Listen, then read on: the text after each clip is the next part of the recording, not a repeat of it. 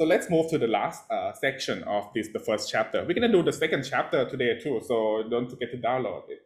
So the last topic for this introduction chapter is the classification of electrochemical techniques. Because we have like maybe 5 or 6 electrochemical techniques, so it is a little bit difficult to memorize them. So that's why we need to classify it. So based on the pink diagram, so start from the electroanalytical technique, we can separate it or classify them into interfacial technique and bulk technique.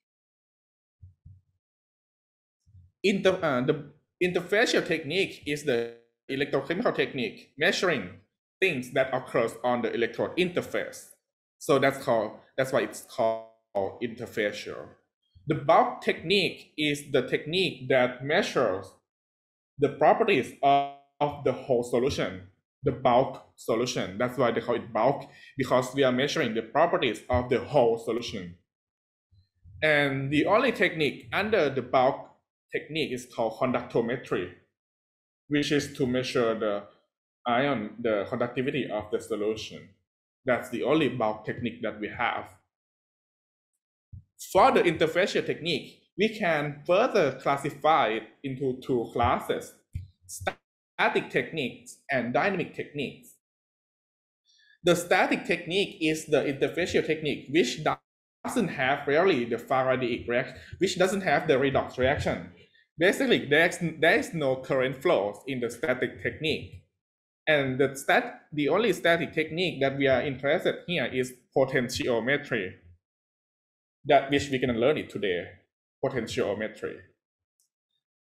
In contrast, the dynamic techniques are the technique that have the current flows in it. They have the current flows into it. So basically, we generate the redox reaction in the dynamic technique. And there are so many dynamic techniques, so we can further classify it into controlled potential and constant current. So let's start with the constant current, because you may be more familiar with it. So if we have the constant current flows in the system, it's going to be in this category. And we have 2 techniques, coulometry and electrogravimetry.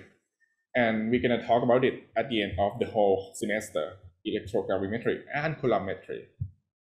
The most interesting class of the electrochemical technique, which I love, is control potential techniques in contrast. So the first one, the constant current, we apply the constant current as the name said.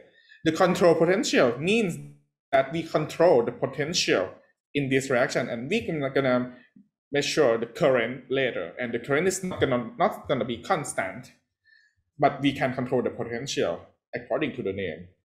And the techniques which fall into this category is called amperometry, voltammetry, coulometry, and electrogravimetry. Notice that coulometry and electrogravimetry can be both constant current and controlled potential. That's why I have the line here. And the amperometry and voltammetry is the control potential techniques.